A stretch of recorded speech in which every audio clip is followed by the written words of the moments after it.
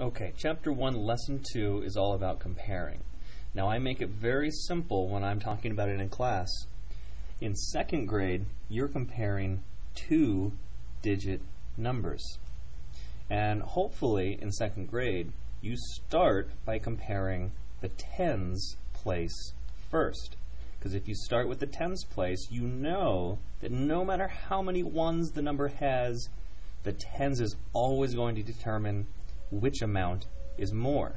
In this case, 32 is bigger than 23. Now in third grade, you start dealing with numbers, three-digit numbers. So 323 and 232. Which number is bigger?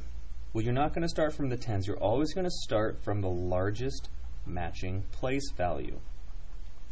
So here, the hundreds place is clearly larger on this side. So 323 is larger than 232. So we will write the symbol so that the alligator is eating the larger number.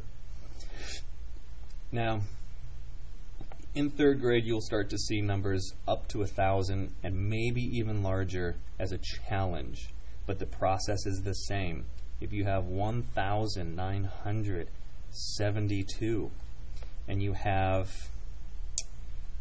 1,968, you start with the thousands by comparing them. They are equal. Then you go to the hundreds and compare them. Well, they are equal.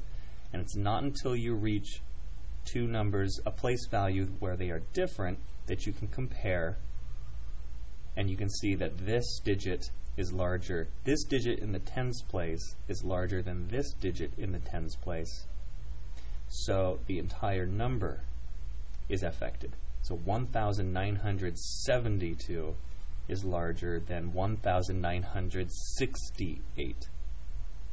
And that's how we're comparing in our homework tonight. And that's it.